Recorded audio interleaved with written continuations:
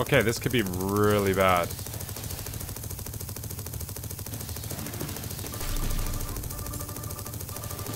Yeah, that could have been super bad. Thankfully, we were kind of prepared for it. Honey, I'm a perfect 10. Whoa, whoa. Honey, I'm a perfect 10. Whoa, whoa.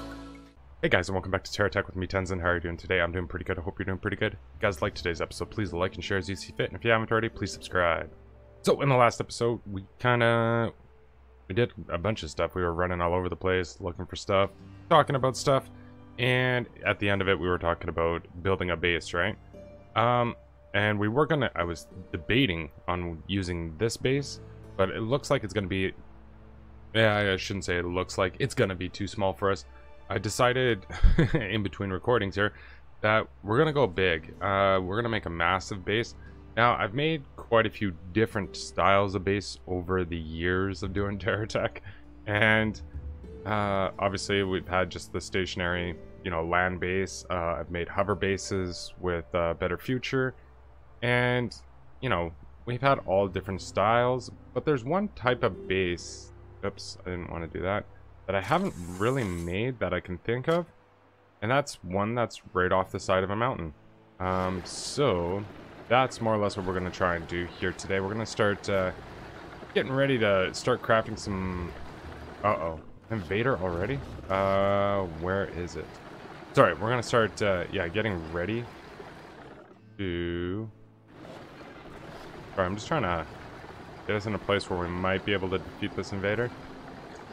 Let's get above him if we can before he spawns in. But to where we, yeah, where we can start crafting a ton of stuff and, you know, being able to do some crazy builds, right? So, I don't want... Okay, lock onto this guy.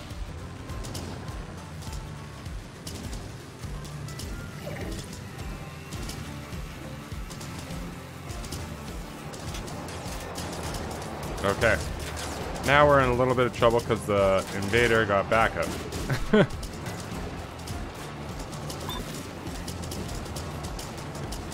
Come on.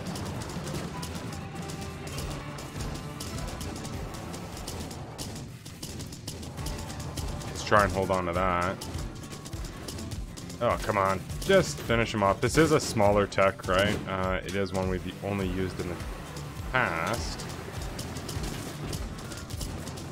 I think this was our Geocorp tech. Well, it is Geocorp, but, you know, one that, man, that we built at the very beginning of this season. So, go to anchor blocks. Let's capture all of these parts if we can. But like I was saying, we're going to build a base off of the mountain. I'm not sure how well it's going to work, but I'm going to try and do 2 anchor points, which is, you know, gonna be a little difficult, especially if you unanchor and then anchor back in. The game might not allow it, so it's gonna be a little difficult doing that. But yeah, I do want to build, I want to craft an unbelievable amount of blocks, and then also by having a base, we're gonna get a lot of tech spawning in, and having a base off the side of a cliff is not, I don't think it should be a bad thing. So let's start here. What do we have? 17, so we can't really...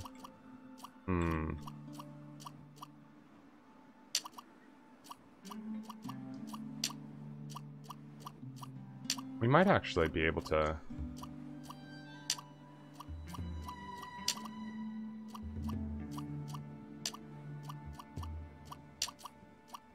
Let's see here. Just trying to think how far we can go out. So 7... 16. Okay, so there we go. Now, the only benefit, oops, to this is techs like to attack where the cab is, right? So if our cab is in the middle, they should leave our anchor blocks alone.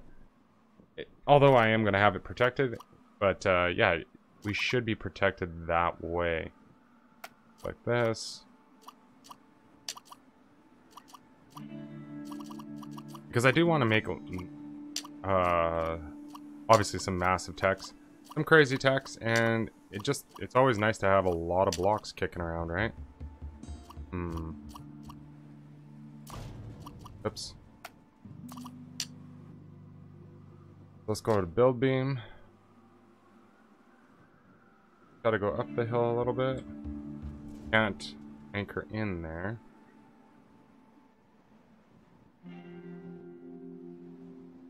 So this is kind of interesting way of trying to anchor in, right? Alright, I got the double anchors. Now also, I did just notice as I was counting that this side is 1 block shorter than this side, but I'm not going to stress about it. Just what it is, what it is. And yeah, I'm going to start building the base. Alright, so I kind of have the start of a base, and then I was like, foundation, I guess you'd say. So everything that's, what is it, Geocorp here, is going to be the foundation. That's where we're going to start from. Everything in the center is going to change as we move along. Now, what I do want to do, just so you guys know what my plans are, so we can kind of all envision it together without having the blocks for it. But I plan on having a tiered system, as I normally do, but a very large tier system. So, pretty much this main floor, or this main foundation here, is just going to be storage in the end. When we have, you know, enough blocks and stuff like that, this will all be storage. We'll build up another level, and then that'll be the manufacturing. Also, kind of thinking in my head here, but we might actually just make it. So, here, I'll unanchor this guy. Because not too long ago, I guess, well, maybe it might be a long time ago, but we can now drive, we can now drive up on top of our blocks. And we are close enough to the cliff edge that, you know, it is a pain on the butt a little bit.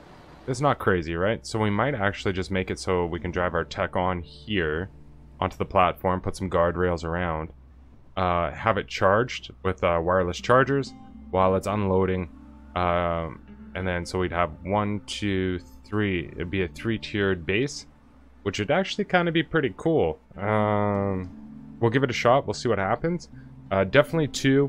3 we'll think about. I'm not going to say no to 3 also, so. And I messed up over here. I just noticed that. Okay. So, go over here. So pretty simple. We bring the resources in, come in. They get collected by the Lotso silos. I have a refinery here, and then 2 component factories, which I'm really surprised at. I thought we had, you know, a lot more component factories than what we do. We don't. We even only have 1 dongle, which is pretty crazy. It's like, yeah, we haven't been doing any fabrication at all this season. But anyways, all 3 are Geocorp, GSO, and Venture fabricators here. And then what I want to do is get rid of you, because I don't need that. That's the Venture scrapper. Yeah, I think we need to set down the scrappers, because I do believe... Oh, we got lots of wood. Do I have anything else? Actually, we really don't have a crazy amount of anything else. Alright, fine. That works for me. We'll work with what we got. So, next we need to put an AI on here. Now put the AI there. Where's our cab? Cab's way over there. Bring that there. We want to protect both of them, so we'll go like that. Nothing too fancy, right? Just enough so they don't get destroyed. Because any tech that comes in is going to be aiming for them immediately. So I do need to set up some more bubbles. Any Hawkeye bubbles? I think we do. Looks like that, that.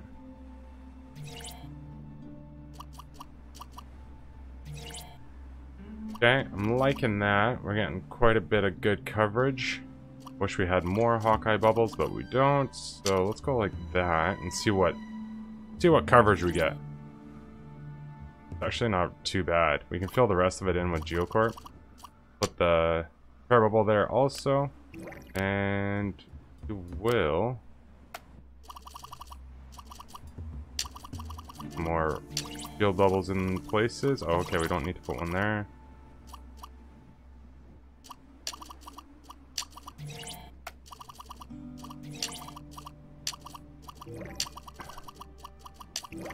We'll go a little overboard here with like repair bubbles and stuff. No reason not to. Okay, I didn't want to touch that. Okay.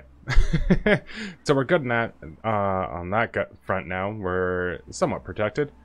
So now what we need to do is put some weapons on this thing.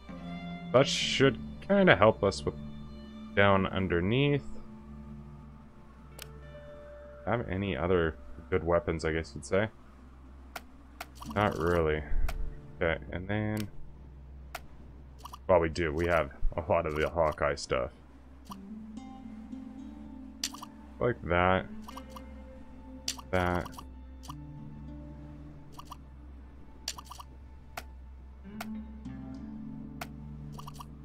Get some auto cannons on the go here. We need that protection, you guys. The only way this is gonna work is with that. Having enough protection to keep everything alive.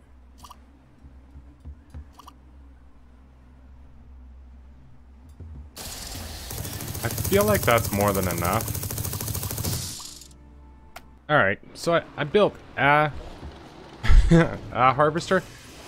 I was thinking of Geocorp, but I was like, nah, at the same time, I don't think we need Geocorp right off the bat.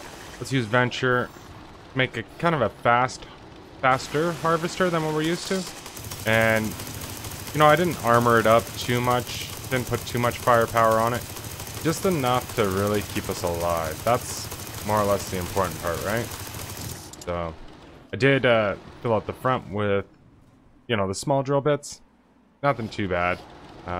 Looks like we're still way overloaded though, hey? We're right against the ground. That's alright. When we get more venture stuff, I think we'll use the monster truck wheels to do some pretty crazy stuff. Okay.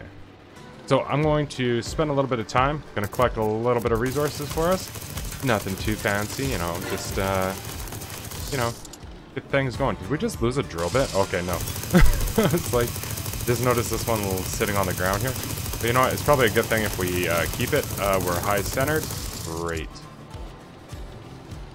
Alright, maybe what we should have done also is figured out a place to put the SCU. SCU. You know what, actually, I know, going on a ramble here, I really have not made techs that much anymore that revolve around the SCU.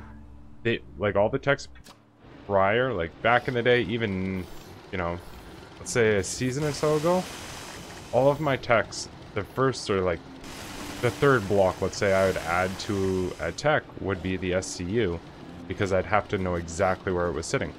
We're high centered once again, so these wheels just are not going to hold up. They're not going to do what we need.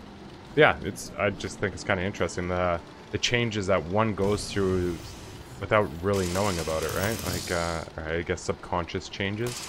I know, a little deep, a little weird.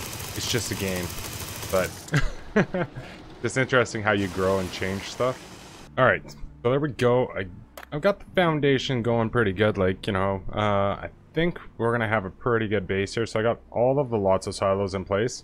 As you guys can see, I think there is, what is it? 1, 2, 3, 4, 7, 8. 10, 11, 12, 13, 14 lots of silos. I don't have enough filters yet, so that's why these blocks have not been filtered. But I did get the second floor on. Right here is the height, the max height of the lots of silos. So what was it? It's 2 steel girders or brew girders, and then 2 2x2 blocks on top. Are you serious? This could be bad. Never was gonna anticipate this happening. Oh, hopefully we have enough auto cannons set up, and he's not a very large tech. We do have cannons, so not too worried. I think we're gonna switch these cannons out to just the normal. Sorry, I'm watching the time here. Okay, this could be really bad.